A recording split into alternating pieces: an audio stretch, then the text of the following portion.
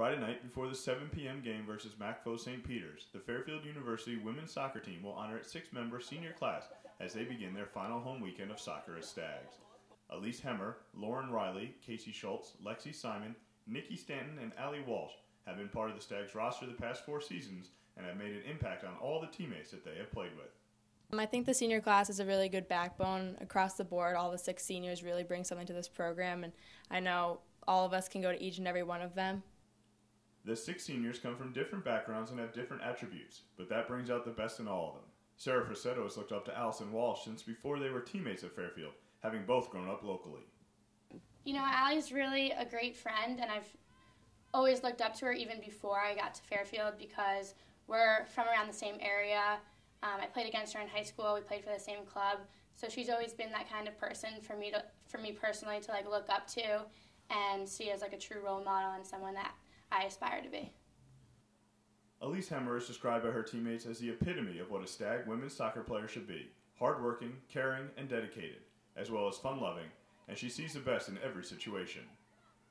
Last year, Elise was really excited. She bought a movie for $1, and it was supposed to be a scary movie, and it ended up being in Spanish. And instead of being like everyone else, and we were all complaining and saying how it was going to be awful, she just made the best of the situation.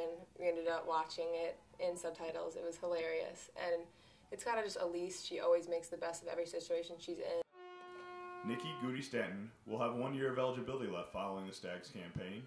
This summer she played with the Seattle Sounders club team, alongside several U.S. national team members, some of whom went on to play for Olympic gold. That experience provides added motivation for the Stags. The national team and then her being there with them and playing with them was incredible. It just inspired me a lot to keep playing soccer and trying my best every single day, that I'm doing what I love. Casey Schultz is considered by many to be the jokester of the team, always there to make a teammate smile. But everyone on the team knows that her real concern is the overall success of the entire squad.